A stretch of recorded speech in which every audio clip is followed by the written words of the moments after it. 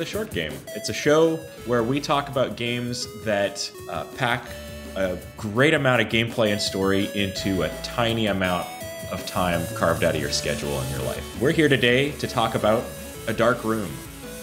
It's a fabulous game that was brought to our attention by Laura, so we brought Laura back on the show. Hello. Welcome. Let me introduce our guests today. We have 3 hosts and 1 guest, which is a great structure for an interview. It's not an interview anymore. She's been on the show like, how many times have you been on now? You've been on like 3 times? 3 times? Long time repeat guest slash basically you're a host now, Laura Nash. Laura has a great pedigree of talking about games, including her experience in game design. You guys know who Laura is. She's awesome. She has brought some of my favorite games to my attention, some of the best games for our show. And so always a pleasure to have you on. Thank you. Playing too many games on iPhone and iPad has to work out somehow. Oh, yeah. You know, there's a lot of steaming piles in the App Store, but we found some really beautiful gems amongst the haystack. Really polished turds. Amongst the steam. So this time, and of course we've got my brother, my bro host, Reagan Kelly. That's me. I'm Reagan. How's it going, Reagan? I'm really good.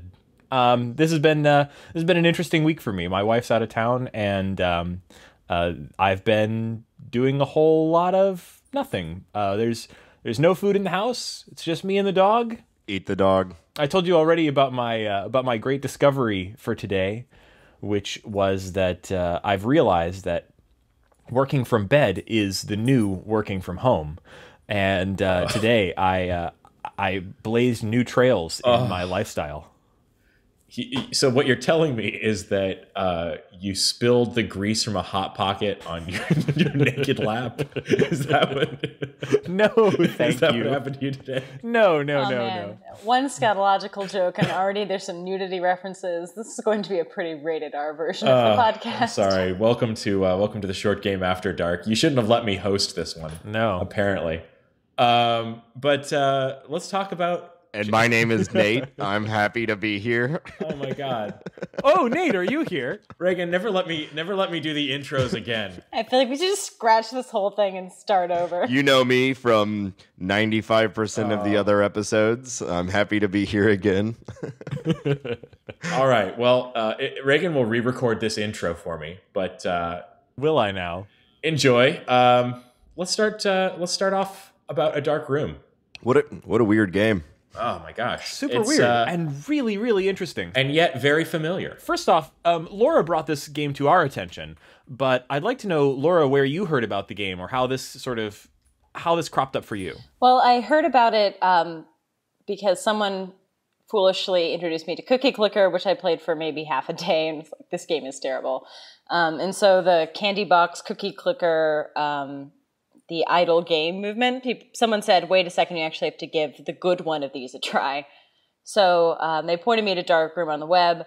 I didn't actually play it until Touch Arcade, the review blog, said, one of those, it's 99 cents, you should just try it. Don't read anything about it. And I tend to love those games. That's how I found Little Inferno. So I gave it a shot, played it through, and almost a year later, 6 months, 8 months later, it was on sale, and I pointed it out to you guys. And by on sale, we mean it was free. It was free. It was free. It went from like 99 cents to free. It's basically free. 99 cents is literally the lowest allowable price on the App Store. So first off, before we dive too far into this game, do you have an iPhone in your pocket, listener? Yeah, go ahead and get the game. Honestly, if you're listening to us on an iPhone, and you probably are, you can get online right now and pay $1 for this game and play it while you listen to us talk about it and probably get decently into it. Yeah. So, or if you're like me, the cool part about idle games, at least this is something that I had really had much experience with, is I was able to play this like while living my life. I did not sit down to play A Dark Room very often, and I have spent about 5 or 6 hours onto this, which we'll get into later how that's possible. But I played this at work. I played it on like little lunch breaks. I played it while I was playing some games that had some loading times, and I would just pull it out and get it going, and which, is really where I am at this point, cramming as many games together at the same time. But idle game, it's fantastic. I was able to play this and really enjoy it and get the full experience, I believe, while never sitting down. Like, this is a dark room time to play. Have you guys ever played any other idle games while we're on the subject? I personally have tried out some stuff like, I think I signed into Farmville one time. No, and I have I like avoided Farmville mostly because I knew how much I loved Harvest Moon, and I just knew that it wouldn't give me what I was looking for from Harvest Moon, and I just avoided all farming simulators, knowing that they could never touch my heart the way Harvest Moon did. Yeah. Well, I avoided it because it's garbage. I think I tried it before I realized it was garbage, which is so much worse. Well, there's that too. And if you invite me on Facebook to play your game, that is like the least likely way to get me to play your game. Because I know you get like an extra acre or something if I play. Or I don't know how it works. So I'd never actually heard the phrase idle games before I was reading some information about this show or about this game. And it's a pretty apt phrase. There are a lot of ways that you can play this game that sort of allow it to continue playing in your pocket or in the browser tab that you've tabbed away from.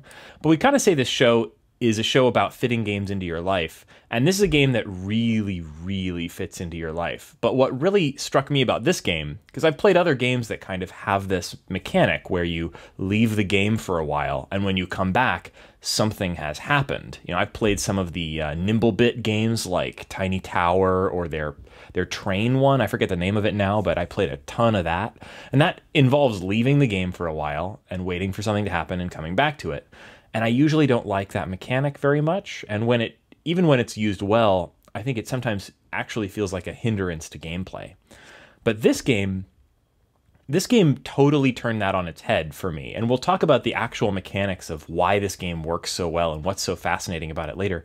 But what I think really struck me about this game was that, well, yes, I would put my phone in my pocket and not play it for a while and kind of let it idle in my pocket. But the whole time I was thinking about this game.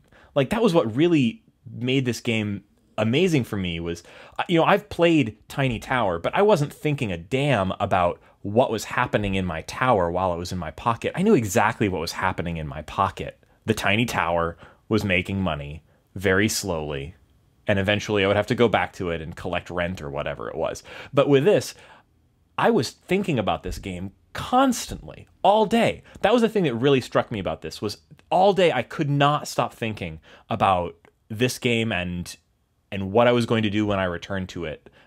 It was incredibly addictive in that way. I had the same experience, and it definitely reminded me of when we talked about Little Inferno, and we got onto the subject of timers in games. And you brought up Cow Clicker. I think we talked a lot about Cow Clicker in that episode. It's something that is very easy to criticize in a game if the game is bad, because it creates this addictive mechanic. But this game turned out to be so good on a lot of different levels. Reagan, could you you said you had the description from the App Store? Oh, yeah. So that's one of the things about this game that's really interesting. If you visit the App Store page for this game, well, actually, first off, this game began as a web game. This game, you can visit it. We'll have a link in the show notes to where you can play this game for free on the web right now. And when you enter the game, there is no title screen. There is no description of the game. There is nothing but the game. You enter immediately into the game and you get a description that says something along the lines of, you're in a dark room and you have a big ass button that says light the fire. You can light the fire, and that's your one action that's allowed in that initial moment. And for several minutes, actually, all you can do is that one thing, light the fire. The App Store description is a little bit more evocative. So when you visit this page on the App Store, when you're looking, and I think we all primarily played this in the iOS version. I should say that the game was originally developed by Michael Townsend as a web game. It's meant to be sort of played in a tab in your web browser as you go about your day. And that version's pretty good. And it's actually really well done. But the mobile version that we all played, and I think sort of the definitive version, was based on Michael Townsend's version, but developed by another developer, Amir Rajan. And Amir developed this game for iOS. Unfortunately, there's no other version. There's no Android version or other smartphones or devices.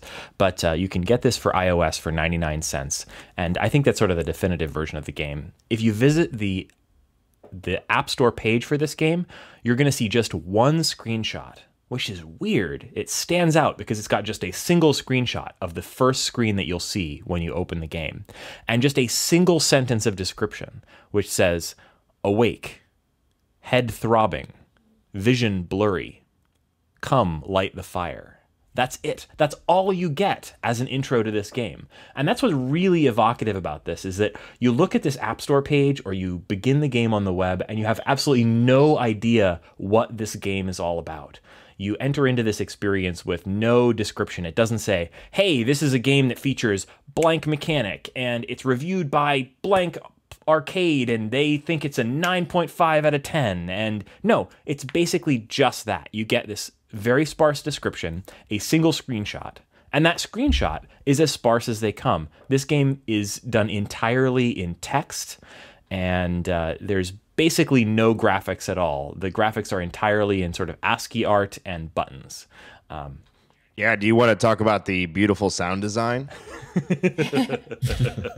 Like while we're talking about the aesthetics wise. Yeah. If there was a sound in that game, I didn't hear it. Yeah, there's not. And it took me zero sound. The perfect game to play while you listen to our podcast. Yeah, there's no sound, and yet the first thing I wrote down as the description was atmospheric. I think that it's incredibly immersive. It's this instructionless game that you start making choices, and then you actually think about what those choices mean in the story of the game, and for you a little bit too. And it's, the lack of any imagery, there's no sounds. You're kind of just getting stuck in this, button pressing game. But I found it very intense in many ways and very creepy and very memorable. And I think that's what makes it such a little oddball, is there's nothing we normally say that's immersive or, all the tricks that we're used to in games to make us love them aren't here. It's just mechanics and text. That's all they got. And it works beautifully. Yeah, this might be like the opposite of the last game we did, Ethan Carter, which we raved about how beautiful and the graphics were. Yeah, and this is a very bright white screen and with some black text words. And buttons. And the buttons aren't even colorful. But you know what? One of my things I'm most excited to talk about with this game is the same thing that I raved about, literally raved. I got a little too excited talking about the environmental storytelling in Ethan Carter. And this game is one that makes a lot of use of that same idea in a very different way. It's just those incredibly evocative descriptions. Friends of the short game know that Reagan and I have an abiding love of text adventure games, which are just that, stark text on a white page, the mechanics and the description, and nothing but. And that's what this game is too. In a lot of ways, this game remains as sparse as that first screen all the way through to the end. Listeners, you'll probably realize that we're being deliberately vague here. And we apologize, but we're going to come to our spoiler break here in a moment. Something about this game really benefits from experiencing it fresh without a great deal of expectations set in advance or understanding. I mean, you can look at the App Store page and know that the developers want you to experience this game without having a deep understanding of what it's going to entail. And we want the same for you, dear listener. So, we're going to be talking about this game in some detail, moment by moment and mechanic by mechanic as we go, but we don't want to spoil all that for you, so we're probably going to be coming to our spoiler break here pretty shortly. If you haven't played this game, it is... How long did it take everybody to complete? Yeah, one of the beautiful things is it tells you My first run was completed in 181 minutes. Mine took 288 minutes, so I spent. I took my time with it. I cannot understand how you did that. I bailed on my very first run halfway through because I wanted to switch to my iPad from my iPhone. And my second run, my first complete run, took me almost exactly 2 hours. Yeah, I think the first run was probably about 3 because I was doing dishes. And then the second run was longer. I would say that if you are sitting in your iPhone in hand and saying, I'd rather play this on the web and save my $1, that we're saying it's sparse on the iPhone. I think that from an interface design point of view, some of the decisions they made, the way they interrupt actions, the way they share messages on screen is part of the way they get you to immerse. And I would say that if you're saying you don't want to spend the $1 and you'd rather keep it in a tab, you're not going to have the same immersive experience that we did playing on an iPhone or iPad. Yeah. So it's a wonderful port. Pay the $1, you'll get a lot more out of it. Yeah, if you have an iOS device, do that version if you can. Yeah, and furthermore, if you're making that choice right now, I highly recommend it on the iPad. This is a game that made a lot of really good use of the extra screen space by showing you more information, you know. That's funny. I actually completely disagree. I preferred playing this on the iPhone really a lot. And the reason for that is that being an idle game, something that I liked to, leave and come back to at a moment's notice, having it in my pocket as opposed to in my bag with my iPad was a big improvement for me. I actually started this game on the iPad, and about an hour into it, after realizing that I wasn't getting a chance to play it quite as much as I would like, I switched over to my iPhone, and I actually took the trouble to transfer my save over, which is not easy to do. I had to connect it to my computer and download the save to the computer and upload it back. Oh, I didn't even bother with that. Didn't know that was possible. You twins. Wow. You twins always doing the opposite of each other every time. And I was wearing a red shirt and he was wearing a blue shirt. But I would actually totally argue that the iPhone version is the definitive version. The iPad version gives you a multi-paned interface that lets you see more information on screen at a time, but you can get all the same information with a couple of quick taps on the iPhone. And I loved playing this on my iPhone, whipping it out of my pocket and quickly checking how my story was progressing. So, okay, make your own decision on that. If you... Hey, it's universal. You can play it on either. If you have both, if you have an iPhone and an iPad, like me and Reagan do, good for you. See, I actually I held my iPhone and my iPad simultaneously, and I had 2 games going at the exact same time. Just so that both of you are wrong. That's the definitive experience. And if you don't have both an iPhone and an iPad, don't bother because, come on. What are you? Peasant? My iPhone is glued to the back of my iPad. So. For those of you completely confused, this is not a multi-screen experience. Yeah, We've said nothing about this game. I don't want anyone thinking we really haven't said anything at all. Devices. That's the crazy thing about this game. Nothing. Okay, we're not serious. We're doing our best not to spoil anything, and we essentially haven't said anything about the real content of this game yet. Let's roll out the spoiler break. All right, so we can hold on. About Let me go and get my drum set. All right, here we go. Here we go. All right, I got it set up. Things are ready. Okay, are you ready for the spoiler break now? Here it is.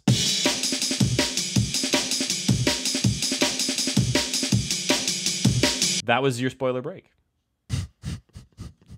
All right, now put away the drums, Reagan. Okay. We'll wait for you. Let's get into this. I would just like to start with, as brief as possible, elevator pitch descriptions of this game. I'll kick us off because I think mine would not work pre-spoiler break because it reveals too much. Then that's a terrible elevator pitch. It's a little buzzwordy. I'd like to hear a better elevator pitch. You probably have heard one now, but it's a fast-playing, roguelike, idle game text adventure. It's not a roguelike at all. It's an RPG. It's not a roguelike. It is a roguelike. It is a roguelike. It has a baby roguelike built into it. It does. It has sort of. It is like one of the most. It's ASCII art, which is like total roguelike throwback. Yeah, that you're literally represented. How like Rogue do you have to be a roguelike? You're represented by an @ sign, and you're walking around trying to find other letters on a plane of commas and periods. And when you die, you have to start it over. Yeah. Well, now you don't have to start the whole thing over. You do have to start the roguelike part over. So why don't we let Shane complete his elevator pitch? Nah, tell that guy to shut up. Oh, that was about it. I think that here's the thing. we talked about the idle games. It's an idle game with a plot and an adventure. And the thing that it pulls in from the idle game idea that is really, really wonderful is that it's almost impossible to get into a fail state, even though you feel challenged at all times. I don't think it is possible to completely fail at this game. No, because at worst, you just wait longer until you have the stuff you need. But we should set up the resource concept before we get too far but into let me give my my elevator pitch for this game. Let's hear it. This is a game that starts with the most simple mechanic possible. Hit a button and something happens. And it explains that to you in the most extreme possible sense.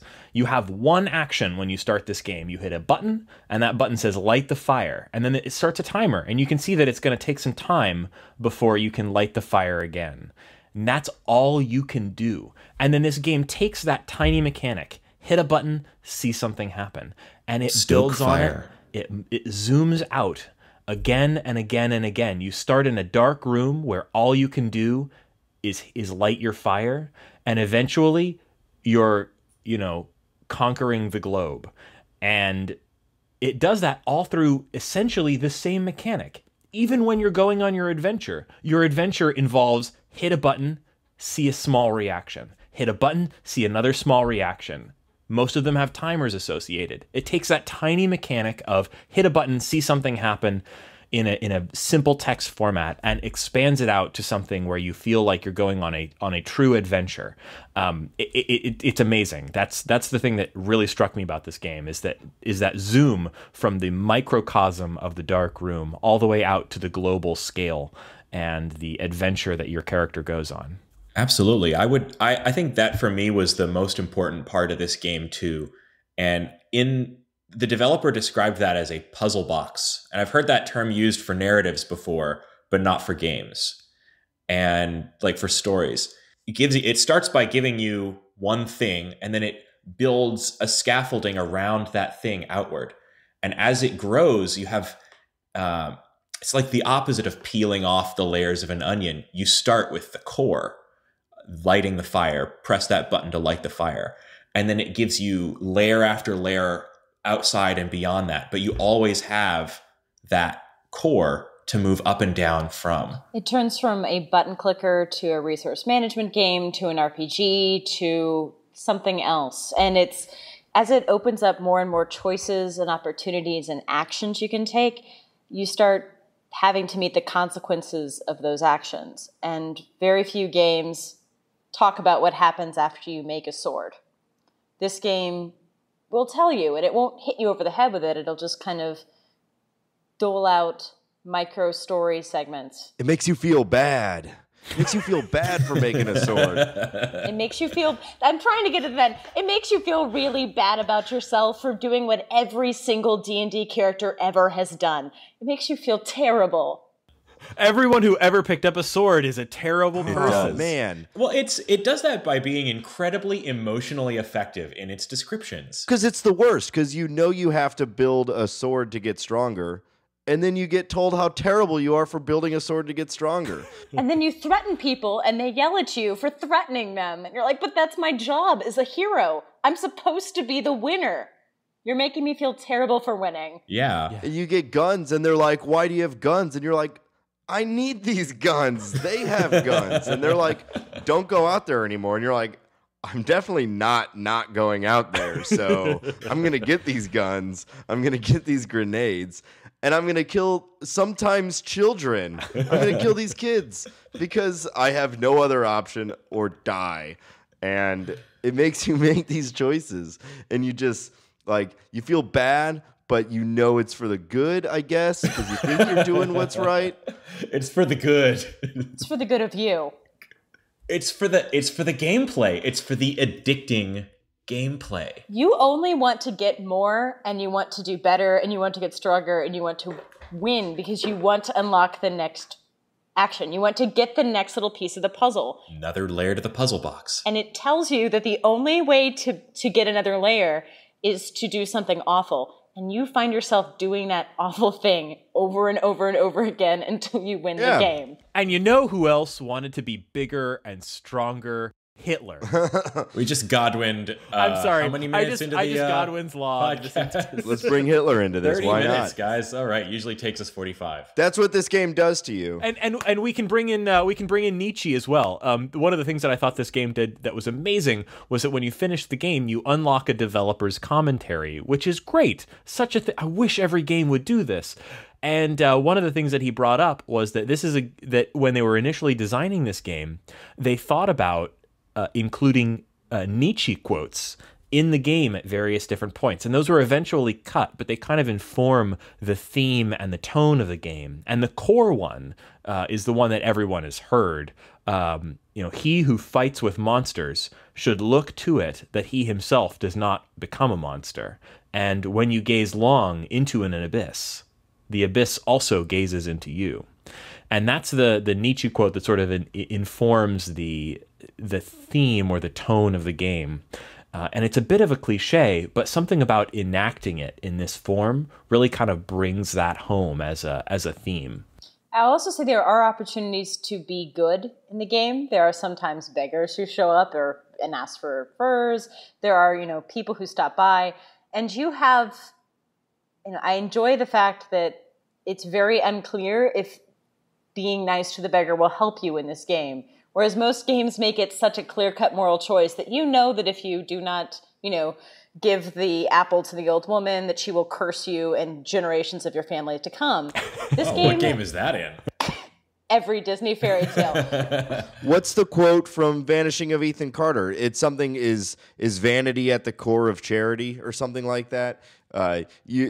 You're only, at least in this game, and at least to me, the only reason you're saying anything to these beggars and giving them your cured meat and your leathers is that there's an off chance to get a perk, right? I mean, you're not sitting there like, now's my chance to redeem myself. It's built into the mechanic. I think you're supposed to feel like you're just using them. So this is what really I loved about the game is that every time they expand out a little bit, they're doing it both in terms of the narrative, adding more detail, adding characters, adding new scenarios or situations that can happen, while they're adding these mechanics. So, once we leave the forest with the fire, we've met the builder. We've met the most important character in the game. And when we get out into the forest, we start to encounter things that happen, like a wild boar runs into town, or some villagers show up that we might be able to build a house for, and things like that. Yeah, so let's talk through the actual growth of the game and the story and the mechanics that get added as we progress through this story. This is where it introduces the managing of an economy into the game. And this is one of the things that I think is the best elements of the early game. This is a great element, and it really reminded me of some of my favorite games where you're managing an economy. But what we start off with is it gives us the builder, who is the most important character in the game. She stumbles up to your fire, and she says, I think the introduction for her is, she says she can build things. She says she's a friend. I don't know, the tone of that was very evocative. And I should say, at this point, your character, who is anonymous throughout the entire game, but your character is described only as the Wanderer. And the game is entirely in lowercase, so it's unclear if that's a proper noun or just a description. So your character, he goes out to gather wood, and he brings the wood back. Really, gathering the wood is a very simple action.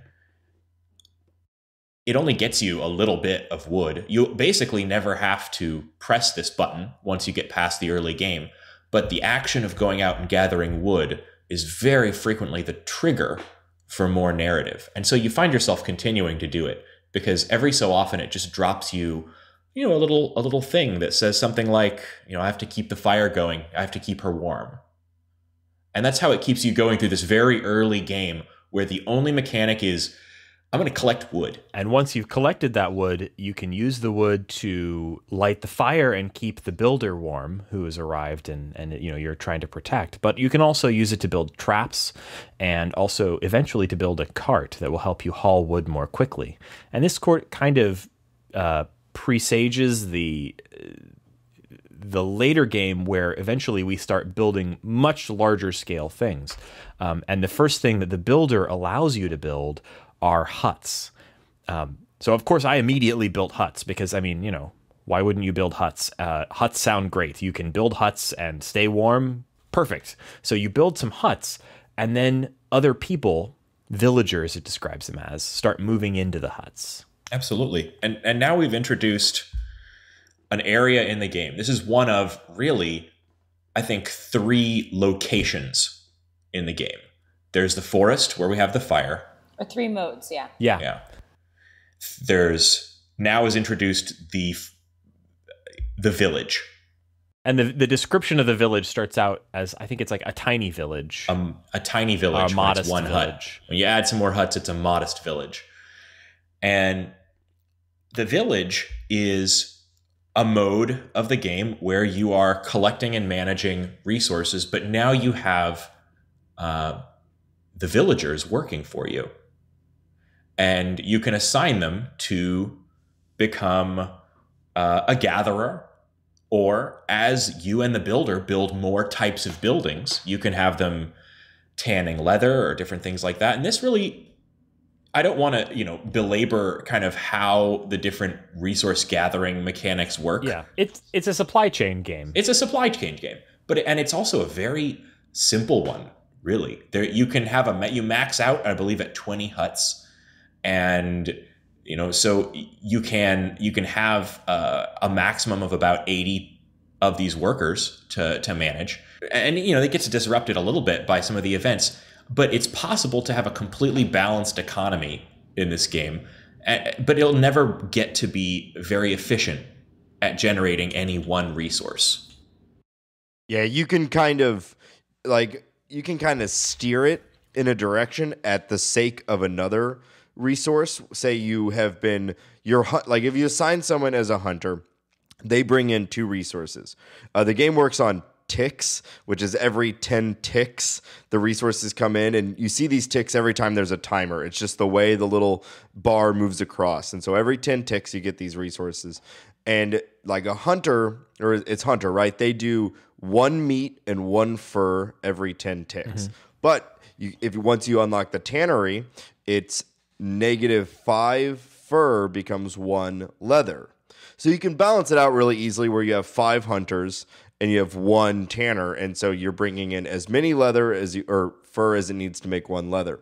But let's say you've been doing 10 hunters at the beginning and no leather, no tanners. Later in the game, you can put like 10 people on tanners because you need 100 leather to build something. You can just churn out all that leather and put those guys back. And that, I don't know about you guys, but that's generally how I played, was keep the resource guys on the core resources. And when I needed something specific, I would just put like 30 of my villagers on it and just churn it all out and then go back. Yeah.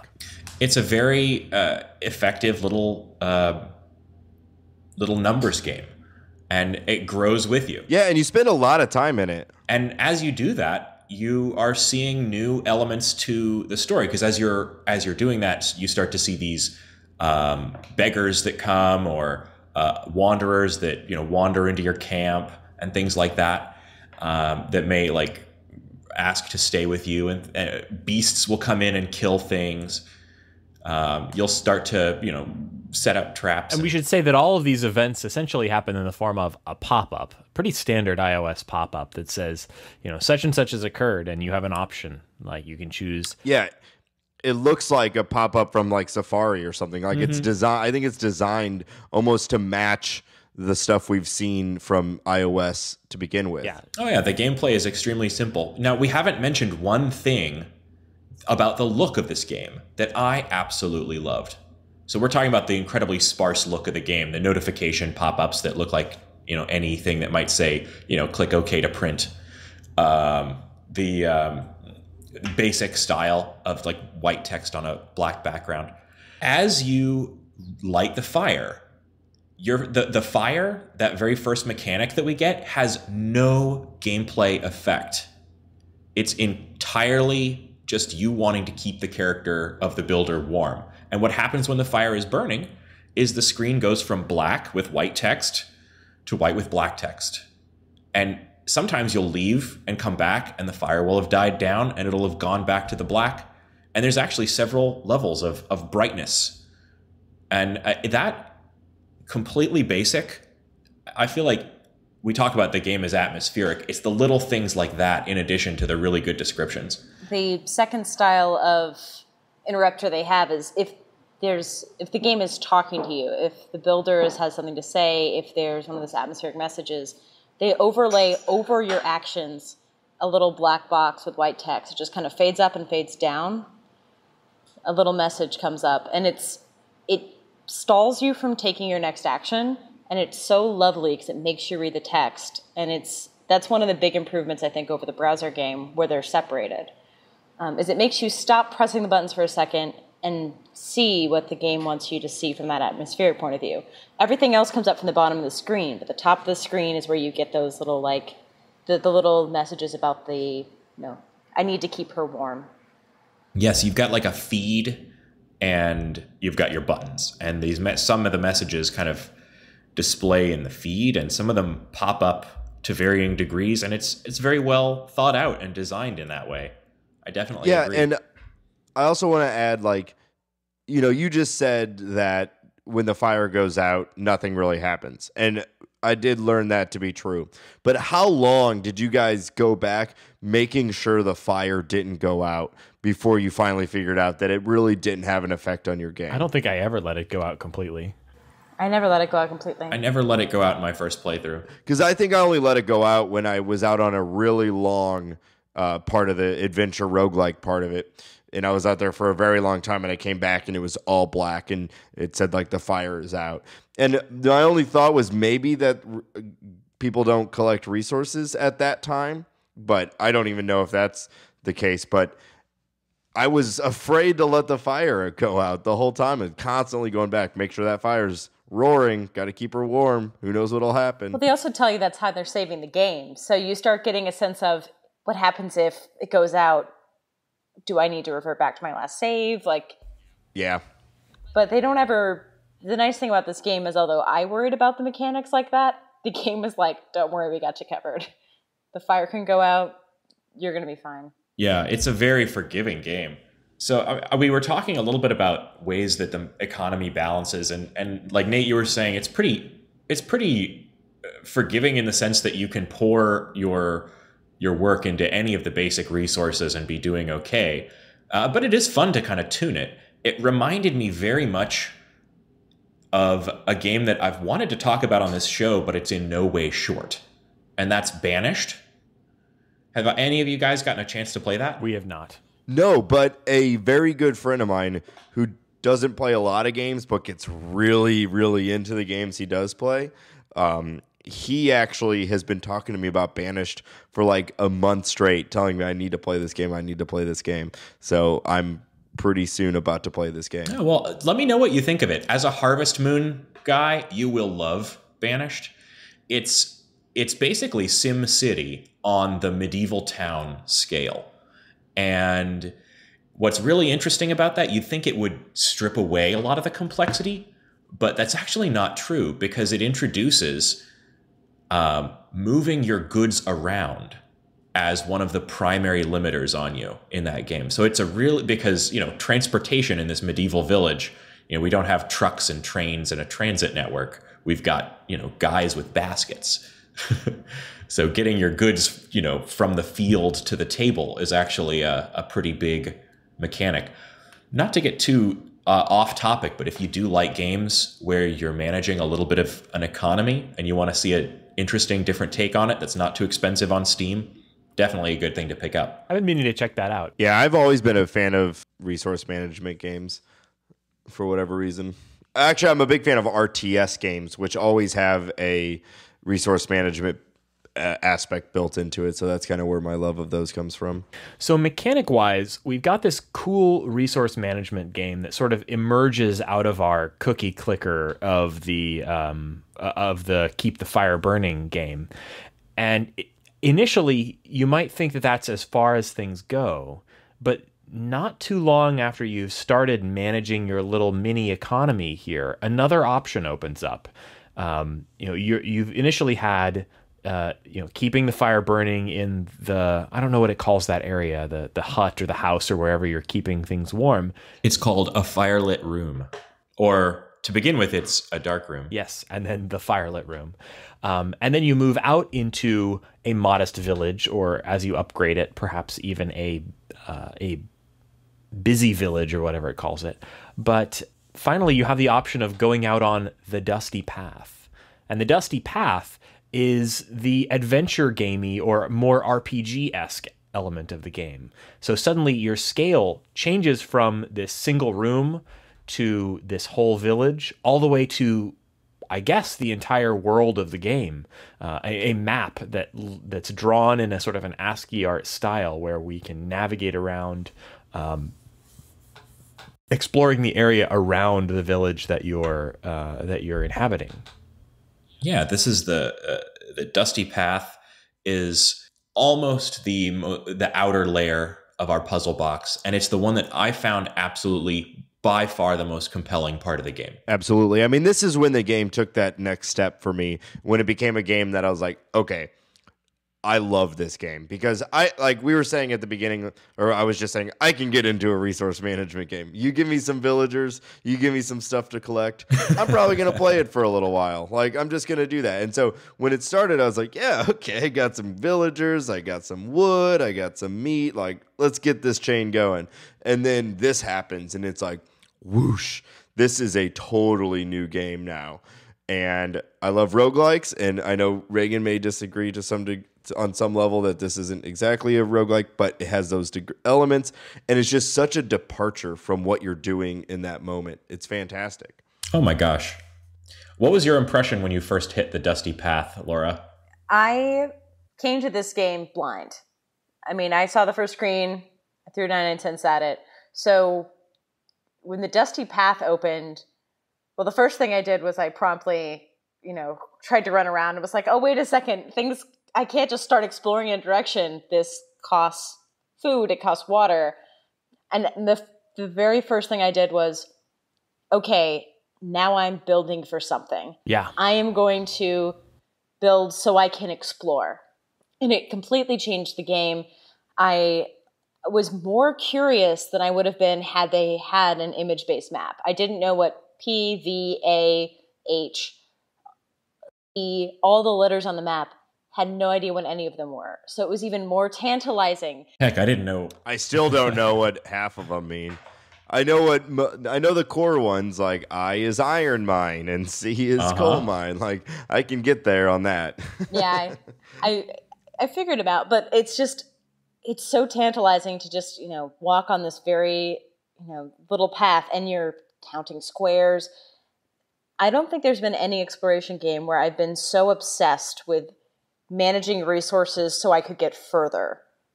There are other games where you can run out of water or you run out of food, but this is the game where I was, how much can I carry and get back in time and not die? The game became a little survivalist. And that's when really, I started making the bad person decisions, because I really wanted to make sure I could get further and further exploring the game. And that's what made it so addictive. That survival element was really the payoff of, in a lot of ways, the resource collection element, because it's incredibly expensive for you resource-wise to move your little guy even one box at the start, even one letter to the left. He's represented by a little @ sign.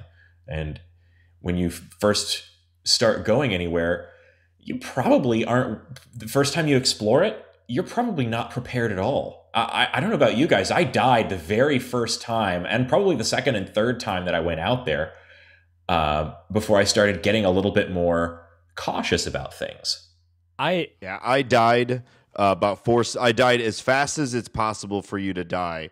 the first time because I was like, wee, and just hit like up a lot and just died before I even looked at water or food or anything like that. I mean, I was dead. Whatever the bare minimum amount of steps it takes for you to die in the shortest amount of time, that's how fast I died the first time. And it's funny how much it capitalized that joy. You're like, you just go speeding off, and then you're like, yeah. It turned that joy into something else. Like, gotta fix this. Yeah. And if you die, the cooldown to go out there again is much longer than the cooldown to coming back successfully. So there's also just a gameplay mechanic. You're incentivized because, you know, as you're exploring, you're able to collect these resources through various means that your village is producing for you. I've been talking about how it ties the gameplay to the storytelling, and that was one of my favorite gameplay moments. Was that first time I tore ass out of the village. I was just like, boom, I'm off like a lantern or rocket. Lanterns don't go anywhere. I was off like a rocket, and I shot off, and I died immediately by being eaten by a lizard or something. And then you wake up back in the village again, and you see a message that says, you know, I died out there. I'm sure of it. What happened? You know, she brought me back somehow. And in a lot of times, these basic kind of gameplay decisions are justified very well in the narrative. You know, he comes back, and it's the fact that, you know, she's got this locket, and that locket becomes even more important to the story as you go along. You know, she's managed to bring you back from the dead. And you know, there's other things that I don't want to spoil, because I know I don't want to spoil because they're related to the ending, but there are questions that if you start to pay attention to the game, that it's like, these are things that are basic gameplay-y things, stuff that's basic to like the way the game works. And on my first playthrough, I wasn't questioning how they related really to the story, but it all works well together. And without spoiling anything, some of those things are, why does cloth show up in my traps all the time? That's one of my favorite questions. Or why are buildings built instantly when I press this button? Or why can I use 2 swords and a rifle at the same time? Excellent question. Or how do your punches become so strong? Because your punches can become very strong. Yeah, so speaking of that, I mean, you do upgrade certain things like your punches. You get like Kung Fu Master skills if you level up the punches. But that actually, again, that ties right back to the gameplay, because if you're out there punching things 1,000 times, you know, you're probably doing something super wrong, unless you're trying, you know, for some kind of achievement. You're doing something really wrong gameplay wise if you're just killing things by punching them over and over again. And so the game is going to really give you some perks that are going to nudge you towards the kind of 2 to 3 hour completion window. So we've just reached the point in the game where we're starting to go out on the dusty path, and we finally realize that there's a reason that we're collecting all these resources when we are managing our little villagers. And there's a moment in the game that's incredibly important when I think it just has given you enough reason to have that feeling of greed where you want more resources so you can go out on the dusty path. And suddenly, give me all your leather. Listen up, gaunt man. I'm taking all of your leather. There's nothing you can do about it. And by the description, the leather may be your skin. I'm not sure. It's very unclear. Yeah. But right at this moment, we have some text that appears that says, they are slaves. And suddenly every instance of the word villagers in the game changes to slaves. And you realize that now you're in charge of a slave camp rather than a simple village of... Yeah, that was my second favorite part of the game. That little touch, that little thing that just changes the entire like mindset towards the whole your villagers. Yeah. Everything is different. I put the phone down on the table and looked at it and kind of was like, ooh, was that... Should I keep playing this game? Yeah, can I confess something? And then I picked it back up and was like, I guess I will. I'd like to confess that that's when I put the game down. I put it, and yeah. I didn't pick it back up on the phone. I picked it back up on the iPad. I was like, I wonder if I can play this game a little bit nicer. Yeah, I thought it was something I had done. I mean, I had. I realized, no, I couldn't have done anything differently. That's basically a part of the story, you know. You have to be. Yeah. If you're going to go out on this path, if you're going to explore the world and defeat it, as is the clear goal of the game, you have to have slaves. You have to have these people churning out resources for you to burn on the dusty path. And I want to talk about the escalation of the dusty path too, because so you have your home base, which is symbolized by A. If you're able to return back to A safely, all the resources you picked up while you're out there are put into your supply. But the further you get out from A, and you can get pretty far, each step costs 1 drink of water, and you only have so much water. It can be replenished by other locations, but the further you get out, the more human the enemies become. Yes. You start out with a lot of beasts and a lot of birds and things like that, and like gaunt men, which comes off as almost like a zombie type human. But you start fighting soldiers with rifles and men working in mines and children and survivors and just people who are in your way. Now, and it's all guys, people. I have to ask, because I've played the game a lot and I never encountered this section you're talking about with the children. Yeah, I fought a lot of kids. Maybe you better describe it, Nate. So every time you enter one of the towns, it seems to be, this is a procedurally generated set of situations, because if you go to one and you die, it's going to be in that location again. But what happens when you enter that encounter might be a little bit different. But there'll be something like a youth is standing guarding a cache, or a youth it's always described as a youth. And you have to fight them. It's either fight them or die. You don't have once you're done, you can run away from future encounters, but when you're in a fight, you have to fight them. And it's just described as a youth. And when you kill them, you usually get 1 cloth. And a lot of times it'll be like you're fighting a survivor, a scavenger, a soldier, and just thrown in the middle, a youth guarding a box, or a youth stands alone in the kitchen, and then you have to fight them just like you fought everyone else. The way the towns work is you keep having to decide if you want to continue the battle when you're in these segments. I'm kind of worried now, because I can almost guarantee you that I didn't notice that I was killing children in this game. And I just steamrolled right over these poor children. That did happen to me too, though, is there are a lot of repeat encounters where the flavor text of who you're about to fight is the same. And certainly as I got further into the game and I was just trying to get as far out and expand as much, these encounters, where you just get deeper and deeper and deeper. Sometimes I did just kind of breeze through the text and just hit fight, like fight, and not read it as much. But yeah, you probably killed a lot of kids and you didn't even know it. And I don't know what's worse. Yeah, that's the funny thing, is that you get more of those little details. You get more details the more, the further in the game you progress. At the same time, that's also when you have been, the grinding mechanic has taught you that you just want to keep fighting, get through, get the resources, and go home. And that's when they start peppering it with the little extra details. Sometimes it's a child, sometimes it's a piece of a secret or a piece of a story. And the game, if you decide to slow down again, the game will reward you.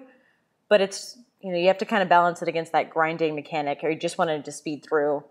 I don't know. This game, second time lends itself to speed runs. The first time, spend the 2 hours. Yeah. I think I had a little too much momentum at that point, because I had played the first half of the game and then bailed on it. So I would encourage anybody to play this through all the way the first time. Yeah. So now might be a good time for us to talk a little bit about the ending. And if you're still listening to this show and you haven't completed the game, go ahead and keep at it. Maybe pause us for a bit. Not going to take that long to complete the game. Even if you're really taking your time like I did, maybe 3 hours or something like that. But let's talk about the ending of the game and the ending of the plot, the significance of some of the details that kind of might have flown under your radar as you were playing.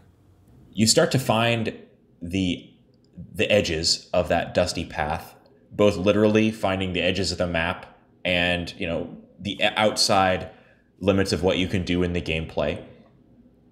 And as you're doing that, and you're fully exploring the character of the builder who's starting to really mom you out about killing all these children, and you're, you know, exploring the world, and you're starting to find clues as to what's going on in the world. There are soldiers and there are snipers that are trying to kill you. There's, what else do we find?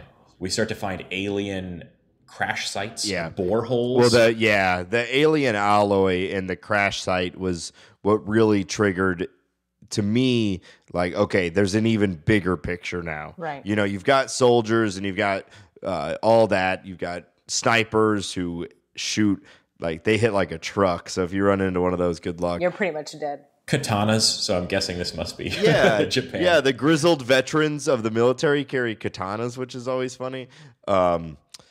But once you start finding alien alloy, it's like, okay, now where is this going? Yeah. And part of me was expecting it to take one more step into a third inter game where now I'm exploring. And in a sense, it kind of does. It kind of does. Yeah. It does. It has a major gameplay switch again, but it's brief. I was like, part of me expected it to be a whole new, like, third layer of entire new game, but it does have a huge switch. In the director's commentary that follows the game, he talks about having planned a sort of an intergalactic or at least intercontinental battle element where you'd take your villagers out as a you know, fighting force and fight against other nations or other planets. And that, it didn't end up making it into the final version of the game, but you kind of get that sense that this was a game that's a fractal where every new layer is a new experience. I would totally play that game. Yeah, if Spore couldn't pull it off, then this game can't pull that off. True. Don't talk about Spore. Not now. Not to me. But I think it is nice to say that even the Dusty Path, which is so much larger than every other part of the game, it's not the last new gameplay that they introduce. But what they do introduce is your character finds a crashed Wanderer spaceship. And at this point, you might pick up on the fact that the word Wanderer is the race of aliens that are on this planet. Did anybody here pick up on that, or did you Did not pick up on that. Nope. It took me a while. I picked up on it as soon as I was listening to the developer commentary. Exactly for me as well. Oh, wow. I just picked this up, guys. As soon as you told me, I picked up that it was aliens. Wow. I was complaining about how often I was getting shot by snipers, and someone was like, "Are you doing anything that would piss off a sniper?" And I was like, "Maybe it's just who I am." I was like, "Oh, wait. Maybe," and I was like, maybe there's something like noticeable about my character. So I try of course there's no physical description of yourself. Mm-hmm. It only ever refers to you as the Wanderer. As the Wanderer. I picked up that I was other. I picked up not human. I didn't pick up the Wanderer was the race.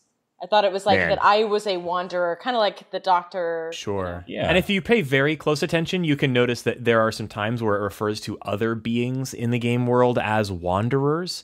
Almost anyone that's ever friendly to you. Is a wanderer. The villagers, the wanderers that come to stay with you in the town, all of them are described as wanderers. And it's done very subtly. And that's a lowercase w, wanderer, but everything is lowercase in this game. Yeah, you guys are blowing my mind on this. I had no idea. Did you listen to the director's commentary? I listened to about half of it, but as I was saying at the beginning of this podcast, most of the time I played this game was while I was doing the rest of like my life, so I didn't have a lot of time to just sit and listen to it. That question of why are these snipers shooting at me never crossed my mind. I figured it was because I was raining hell upon anything and everything that was within reachable distance of my hut. Well, the towns are terrified of you. And that's one of the things about, you mentioned not reading about the youth. Like, the people in the town are behaving as if you have all of the armor in the world and are just coming and killing them all, which you are. But even when you're not a good player yet, they're terrified of you. Yeah. And I wasn't sure if that was just because I had a whole encampment of slaves on the other side of the map, but it started making me think a little bit about that. Mm-hmm. You guys just made me have like an even deeper appreciation of this game. I did not put any of that together, nor did I obviously do my lore research for this game before we recorded. Well, I'm glad you get to experience the game anew right now. Yeah, I loved that the developer commentary kind of went into some of that and kind of opened my eyes to some of it. One thing that if you pay close attention, it will say, you're fighting with a wanderer or you're encountering a wanderer. And there are some places where it describes these people that it describes as wanderers as having 4 arms.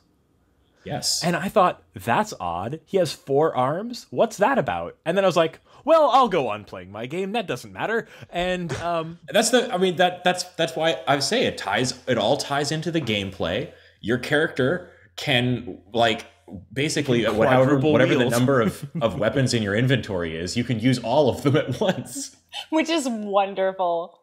Oh my God, that all makes so much sense. Yeah, Thank you. I'm glad I'm a part of this. Chinese box, my friend. Yeah. So, and that's a really amazing thing about it that made me want to play the game a second time. I loved that they included the developer's commentary at the end to kind of explain some of the things that you might have missed, and I loved that it immediately gives you an option to start the game over, and in fact, gives you another challenge, a challenge to play the game differently, which we'll talk about in a second. But we should probably talk about the ending first. I was gonna say, we haven't even talked about exactly. I'm excited to talk about the other run, but so how does it end, guys? This game kind of like a Chinese box style narrative. I'm not familiar with these Chinese boxes that you keep referring to. The interlocking. So a Chinese box narrative is a story with a frame within it, where the drama is told in the form of a narrative inside of a narrative inside of a narrative. Like Frankenstein was like that. I think that's Russian dolls. Yes, it's also sometimes called a Russian doll. Matryoshka doll, yeah. Matryoshka doll style narrative, I guess you could call it. But I've heard that the term Chinese box. These are all really racist. Can't we just say it's layered? How is it racist? There's nothing racist. That is a style of doll. And it's also a very common term. And it has a Wikipedia page. I looked it up. Okay. It just seems rather racially specific. Okay, well, you can go and edit the Wikipedia page and see if you get reverted back. All right, fine. Yeah, that's right. Nate, how does this game end?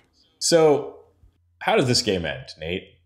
And please try not to drop any F-bombs or racial slurs. So, Nate, how does this game end? You guys will probably do a better job, obviously, explaining kind of the story of what's happening at this moment. But basically, throughout your wanderings, you've been collecting this alien alloy, which is found in crash sites. But you will also, at some point, find a ship. If you're able to make it back to that make it to the ship and make it back home safely, because the ship is usually pretty far out into the dusty path, you then have the option to use the alien alloy that you have found to upgrade either the thrusters or the hull HP of this ship, which, at least to me, I was like, I have no idea what either of these mean, but health points are usually something that I want as many of them as possible. So I put a lot of them into health and a few of them into thrust. And you can hit liftoff. And once you hit liftoff, you hit this whole other gameplay style. Suddenly, the game, which has had 0 actual action in it. I mean, this is a game that's text-based and it's a storytelling experience and it's about making choices. The combat has a pace to it, but it's not action. I find it interesting that the game moves from a game which requires almost none of your attention to a completely different genre that requires your absolute attention. So it's not like Galaga is not the right word, but you're controlling a spaceship at the bottom of the screen and it's just a circle it's a pound sign, right? Yeah. And there's circles coming out at you. They start out with just a few of them and it gets more and more circles coming down at you. And based on how much thrust, how much alien alloy you put into your thrusters, you can move left and right faster. And based on how much you put into your hit points, that's how many times you can get hit by these circles. And it gets more and more and more of these little circles coming at you. And if you're able to survive through whatever it is, asteroids or the atmosphere or whatever it is that's hitting you, that's how you beat the game. That's when the game ends, is you get through this wave of zeros or circles. So we should mention that this happens because not too long before this event in the game, the builder, who is your only real companion in the game, moral compass, and she's sort of the moral compass of the game. Yeah, she, horrified at your actions, horrified at your taking slaves and killing people and et cetera, she disappears, and suddenly you're no longer able to build anything in the game, and you're taking off in this alien spaceship, presumably to find her. Now, whether you're trying to find her for revenge or whether you're trying to find her for atonement or what, it's never really clear. There's still some really sort of evocative ambiguity to the story here. But as you're taking off and you're trying to dodge these asteroids, you're seeing some text about the main character's regret and his goal to find the woman that left. Yeah, and you're trying to read it while you're also trying to dodge all these circles. So yeah. I will say that it flashes up, it flashes right in the right spot, right in the middle of the screen. So you kind of read it, but you're also kind of in this, like Reagan was saying, like kind of panicky, like, whoa, this is not what I've been doing for the last 2.5 hours. And I don't know about you guys, but I crashed my spaceship the first time. I did it twice. Several times. Yeah. Because I was always more excited about reading the text. And we mentioned this earlier, but the locket does come back into play. That same locket, when the builder leaves, she leaves behind the locket. And yes, you've had for the earlier game, you've had a compass that points you to the next important place on the map, and now you have the locket that that kind of gives you a getting warmer when you approach the alloy. Which I actually, again, my wee adventure, it took me forever to even acknowledge what the compass and what the lockets and everything were pointing to. So I was always just like, I haven't been this direction yet. And I would go that direction until I died. And then I haven't been this direction, and just kind of slowly put together my arsenal. Yeah, but I really enjoyed that the locket was, the temperature, it was getting warmer towards the alien alloy, which, you think of, locket usually heart-shaped, it's warmth, the builder and the fire, all of these, you've been in a cold, lonely, dark, greedy world for a while. I wouldn't say the game ends on hope, but at least there's a potential for some way you can atone, as you said, you can get better.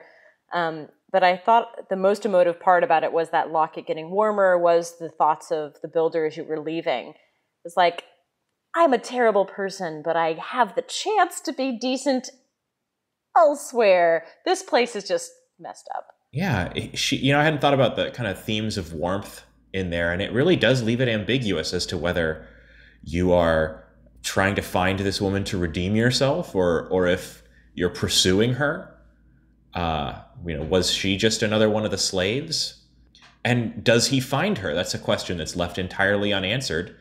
But if you have a lot more questions at the end of this game, you do have one recourse, and that is that you can play another game called The Ensign, which is the prequel to this game. And I should say the main game is a collaboration between the creator of the original web game and the iPhone version. The Ensign, the prequel, was made exclusively by the guy who created the iPhone version. And the way he described it, I downloaded it because he talked about it in the developer's commentary. He didn't want to touch your interpretation of the ending, so he made it a prequel. But what it does is it expands on the Dusty Path mechanic. That's really all there is to it. It doesn't have any other resource management in the same way that the main game does. It gets you right onto the Dusty Path. And it also amps up the difficulty of the Dusty Path in a lot of ways.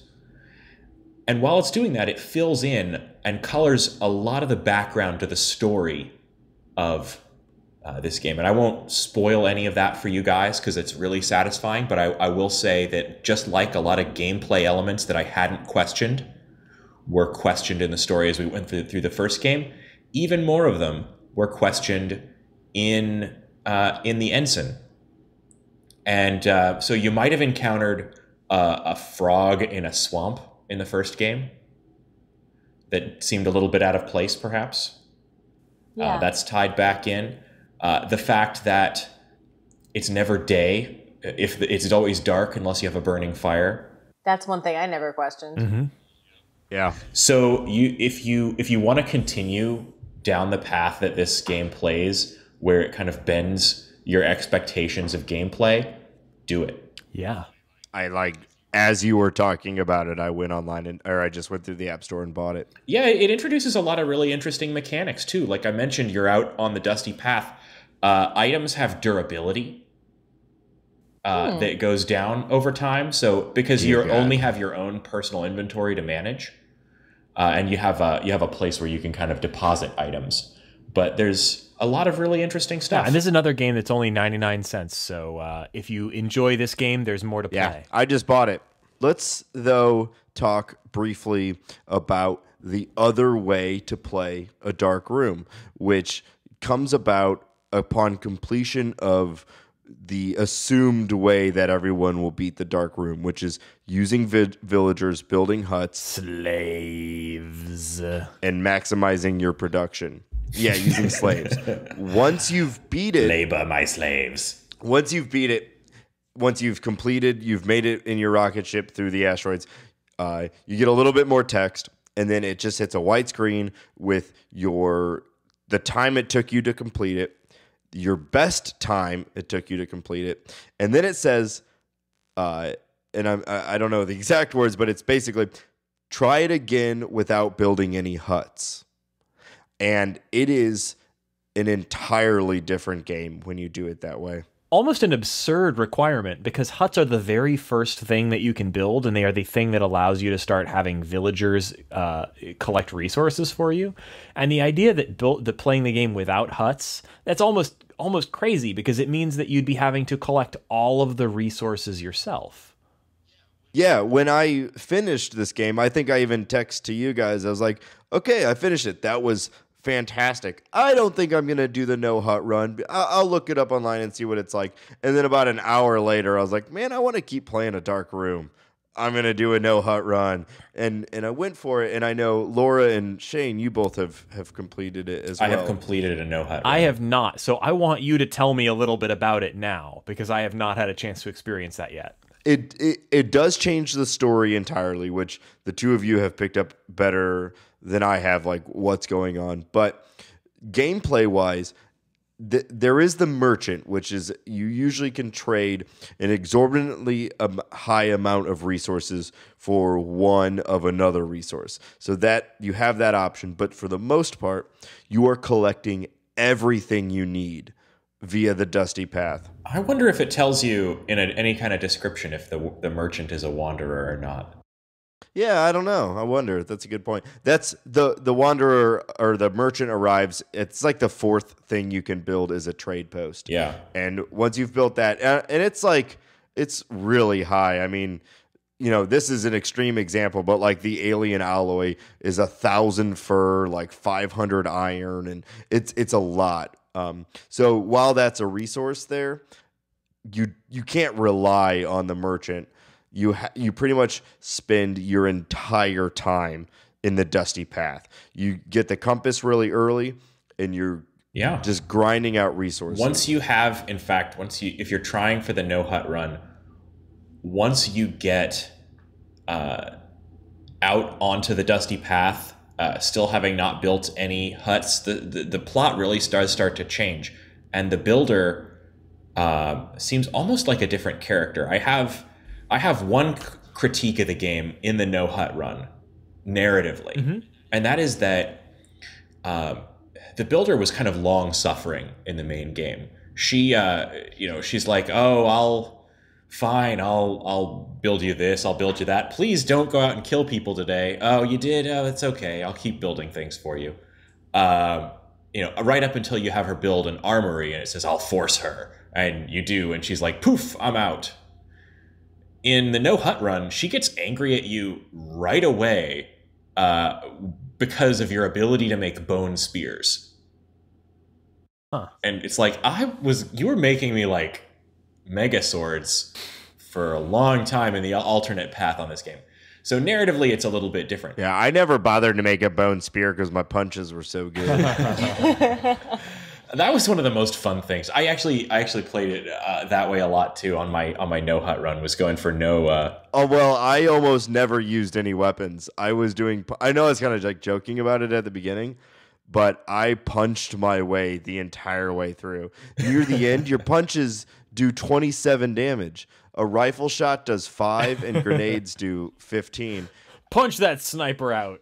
I did. I punched a ton of snipers. It took me a while. It took me so long to build the stuff that allows you to carry more that my precious space could not be used. Like a rifle weighs 50, a steel sword weighs 50, and my punch did 27.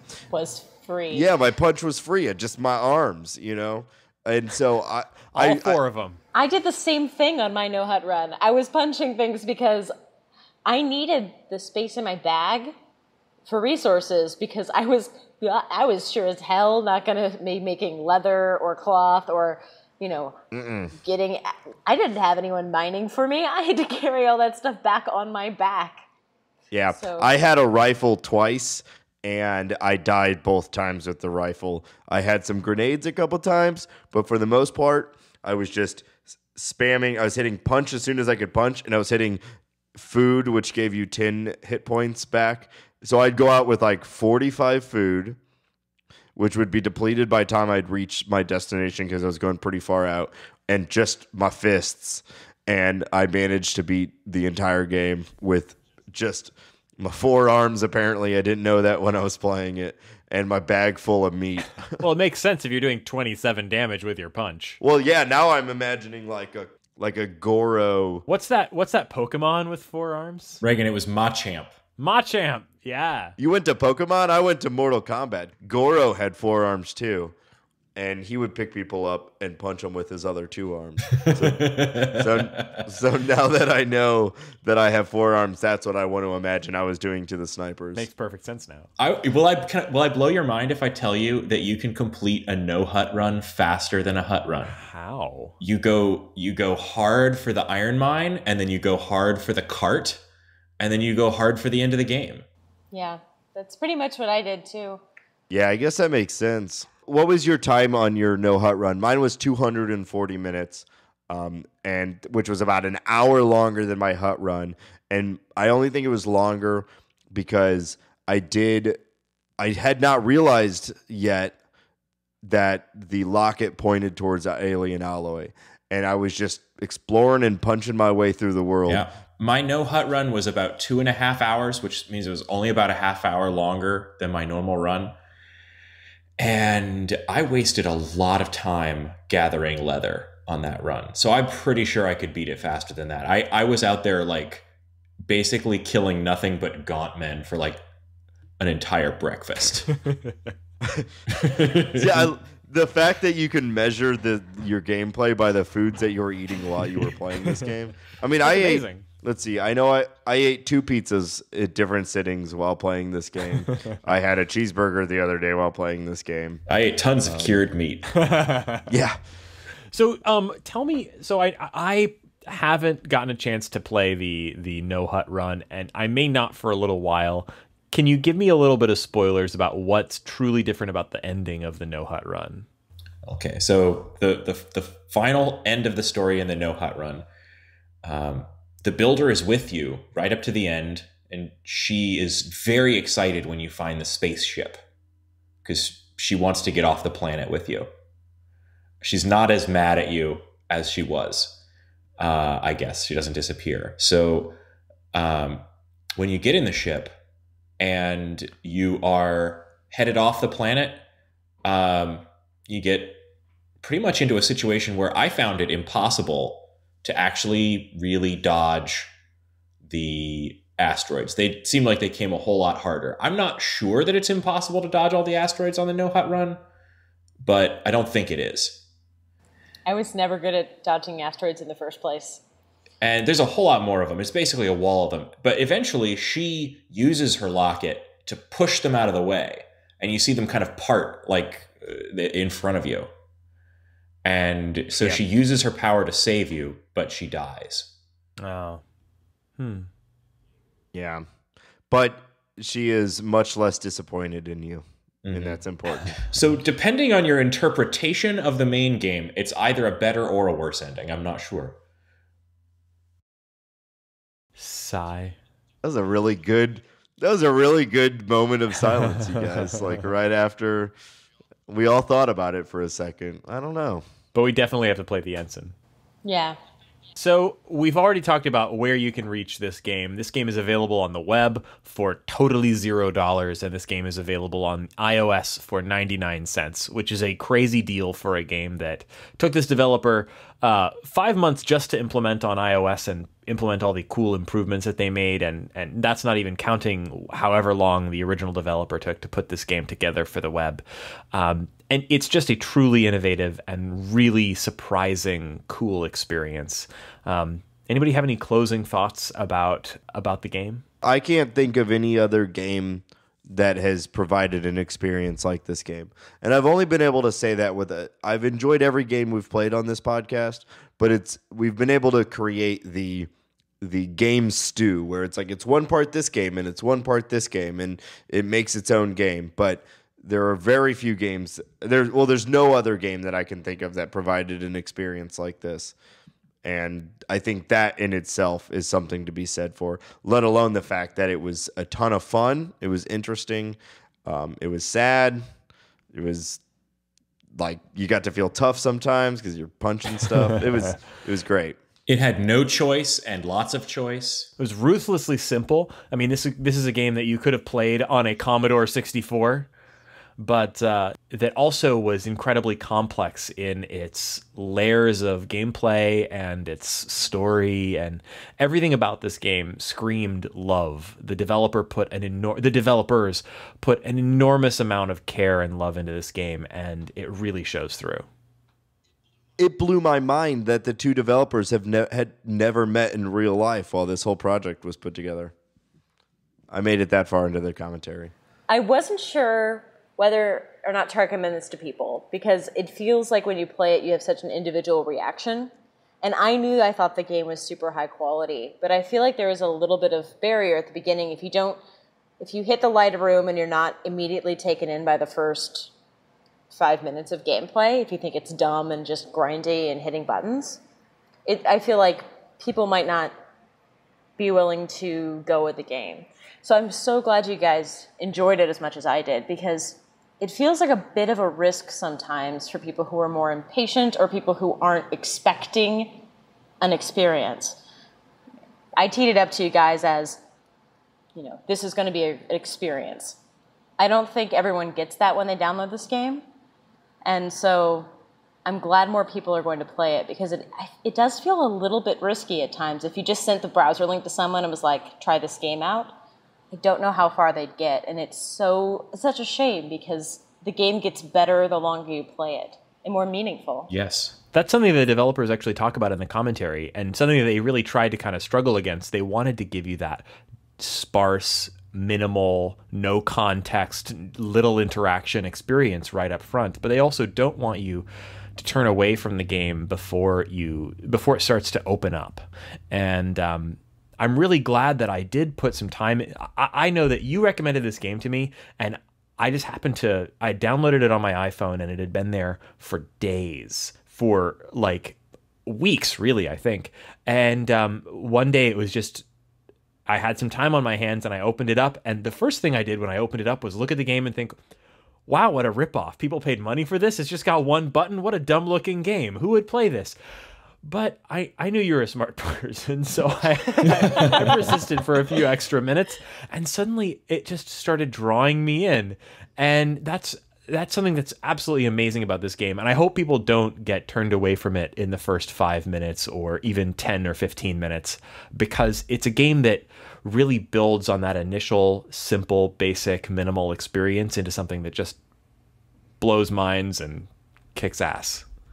With 4 fists. Yeah, I do wonder if the people who can't get into it in the first 3, 4, or 5 minutes are people who wouldn't get into it at all. You know, like if you're willing to commit to that beginning, then you're probably willing to commit to the end.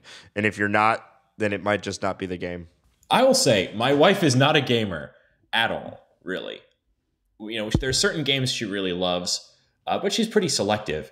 And I got her set up with this game, and she beat it in about 3 hours. And it's a game that just so carefully guides you in from any kind of gameplay experience that you might already enjoy. You know, like, I think anyone can pick up this game and try it. So I think it's a solid recommendation for anybody. We're sitting here saying, like, well, you know, if you can get through the first 5 minutes of this game, that's like saying, oh, well, if you can get through the first 10 pages of Lord of the Rings, it's just really excellent.